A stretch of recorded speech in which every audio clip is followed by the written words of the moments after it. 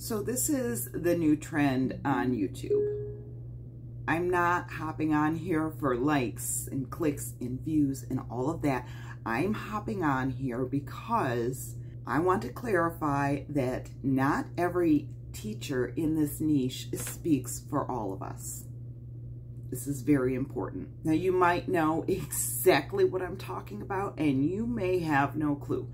But either way, you need to stick around because these words will impact your crafting journey. And, well, if you listen hard enough, they can impact your entire life.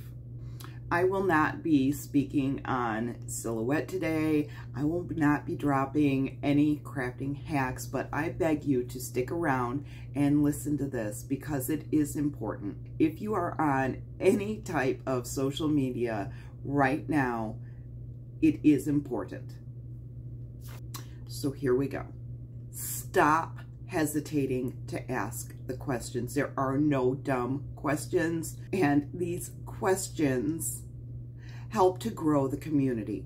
When I started out, I had questions. I had so many questions, and I went to these groups and I asked the questions and people answered them. It wasn't always the moderator of the group that came to the rescue. All of the community came together to answer these questions, and pretty soon I was at a point where I could answer the questions, and guess what happened? My confidence grew.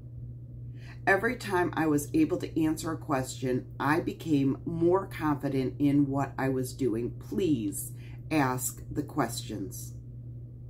Number 2, stop being afraid to post your projects. They don't have to be perfect.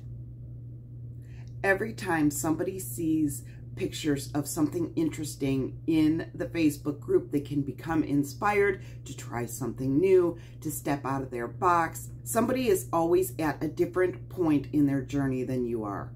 Somebody could be just getting started and they can see your project and say, I'm going to try that. Does not have to be perfect.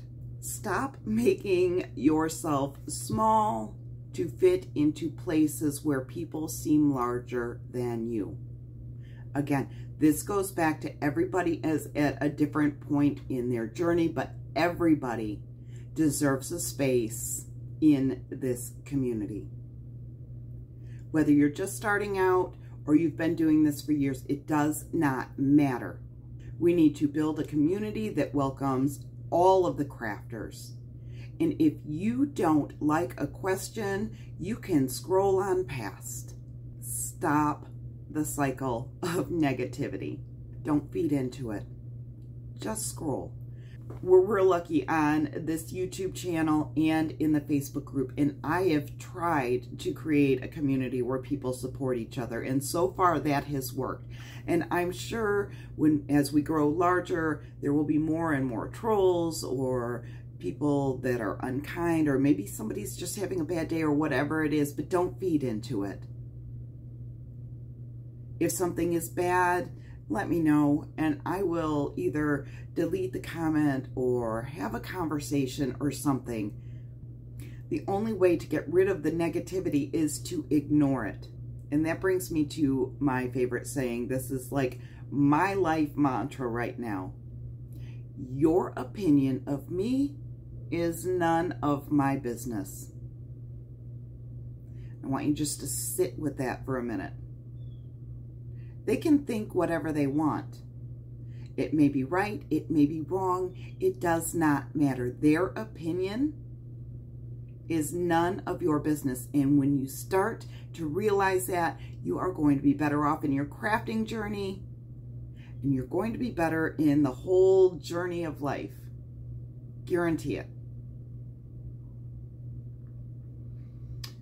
This last one is a little bit difficult for me because I don't want to put myself in a box. This is a very generalized statement, and it doesn't apply to all of the content creators, but it does apply to some. So you need to stop putting content creators up on a pedestal. They are people just like all of the other people out in the world. Some of them are really, really good, and some of them put on a facade when the camera starts rolling. It is super easy to become somebody else when the camera is running. with that being said, I will not ever come on my platform and scold or berate somebody. Never. And if I do sometime in the future, y'all need to come at me. You need to let me know. And I will retract it. I will delete it. I will apologize, because that's not what I'm here for. I started this YouTube channel 18 months ago, and it is my job. I work well over 40 hours a week on it each and every week. And if we're going to be honest, at this point in time, I make less than minimum wage, and that's okay.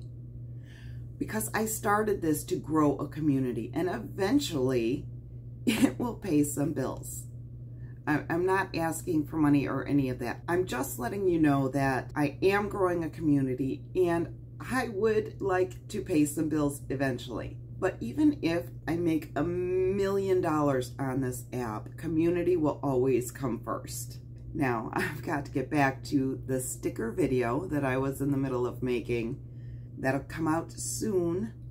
In the meantime, go create something amazing, and I'll see you next time.